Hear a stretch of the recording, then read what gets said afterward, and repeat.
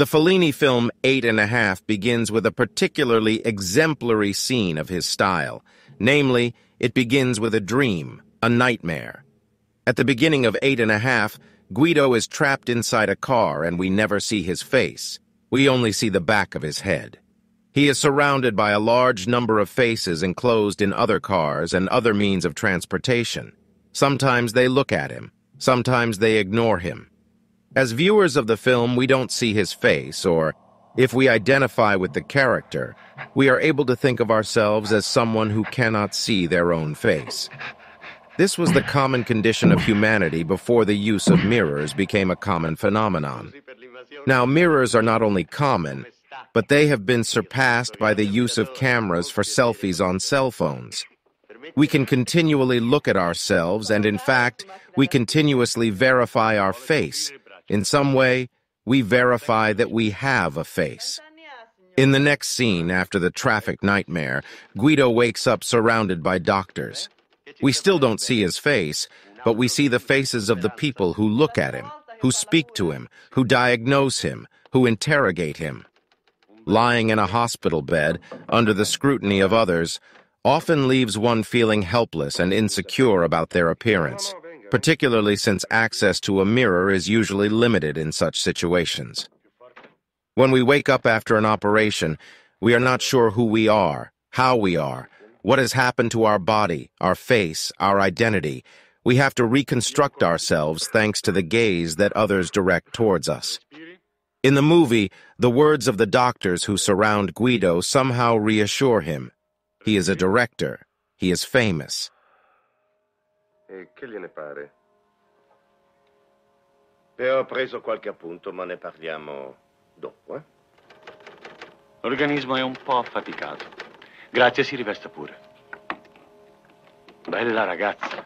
Americana, eh? Ce n'ha di merce buona qui. Vedrà che questa cura le farà molto bene. Allora, signorina, tutti i giorni, a digiuno, 300 grammi di acqua santa da bere in 3 volte alla distanza di un quarto d'ora. A giorni alterni, applicazioni di fango di 20 minuti. Dopo ogni fango, bagno d'acqua madre per 10 minuti, secondo prescrizione. Alimentazione... Aspetterò alla fonte, vuole? Sì, allo scadere della prima settimana di cura, una sospensione di 2 giorni di tutte le cure prescritte.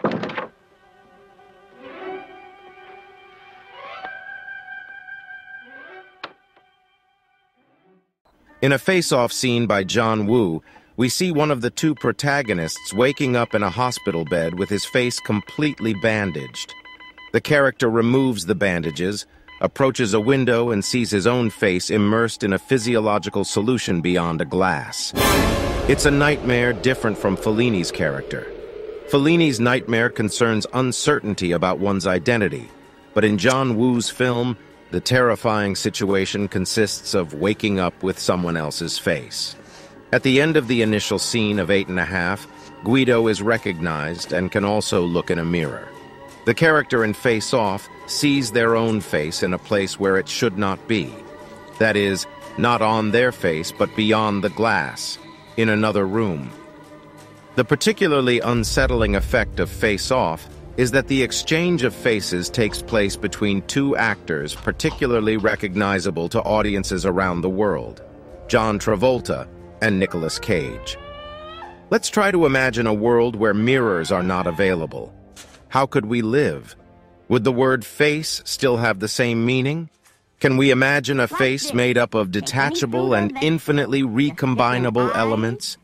This is the case of the first toy ever advertised on television, Hasbro's Mr. Potato Head.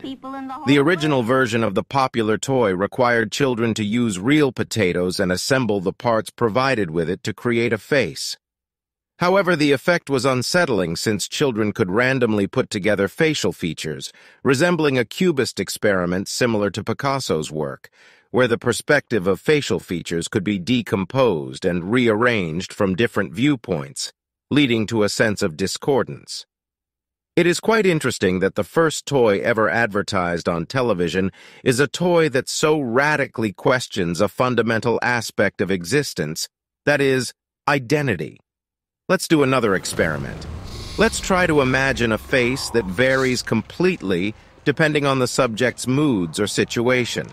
This is something that already happens to everyone, of course. Everyone can have a happy, sad, surprised, or impassive face. But if these characteristics of variability were pushed to the extreme, all faces would in some way become caricatures. In general, we can interpret a caricature to understand the signals it wants to send us.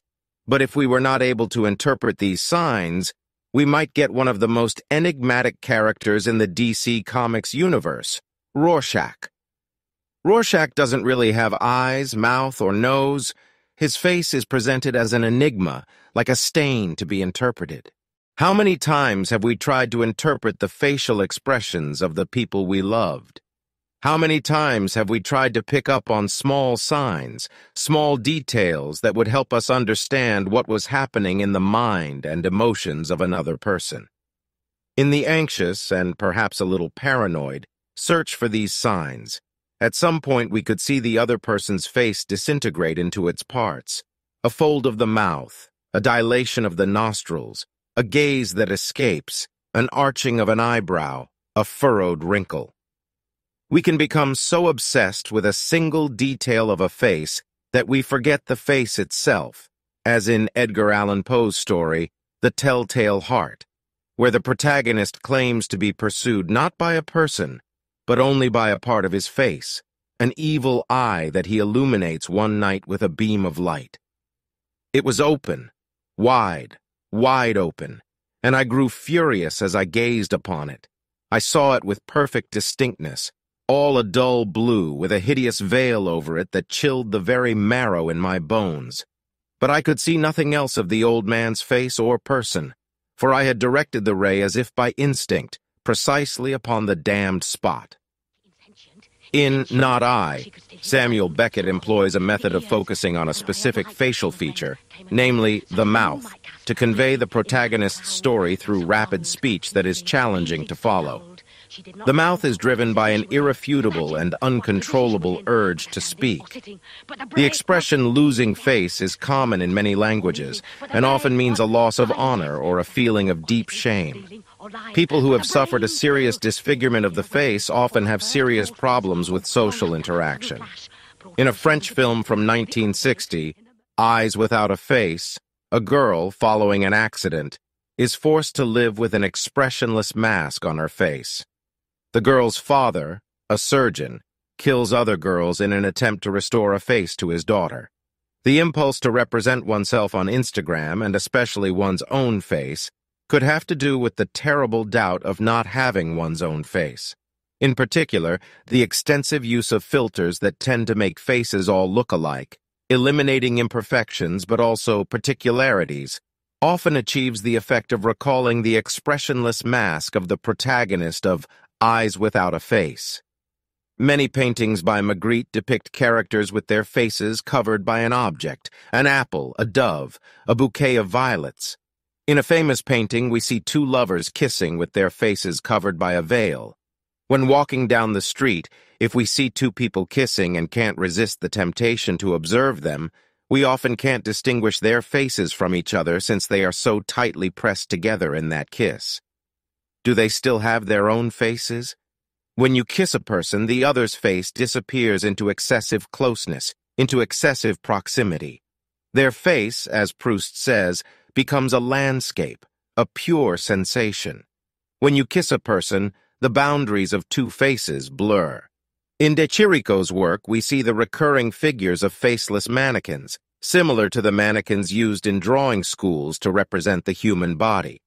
De Chirico's painterly style, called metaphysics, perhaps should make us think that these are representations of an abstract individual, who represents everyone and no one, the simple unknown of an equation, an X. In Hawthorne's story, The Minister's Black Veil, a pastor presents himself to his flock with his face permanently covered by a black veil that only reveals his mouth, somewhat reminiscent of Beckett's character in Not I.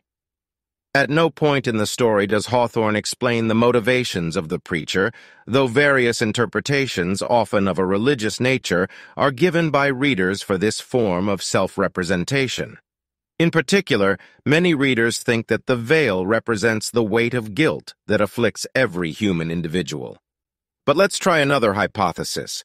Could it be that the weight of a face is not easy to bear? In Francis Bacon's paintings, faces are disfigured by a stroke of the sponge and somehow resemble the faces of war veterans hit by shrapnel or burns. What is the impulse that drives Bacon to use this technique in portraits of people he loves, or even in self-portraits? The hypothesis of the face as a weight difficult to bear is further developed by Samuel Beckett in his film, starring Buster Keaton, where the character constantly tries to escape any vision of his own face by hiding any surface that could create a reflection. A sort of anti-Narcissus. If therefore in many narrative and film works we have seen the absence of the face experienced as terrifying, Beckett thinks of this possibility as a liberation.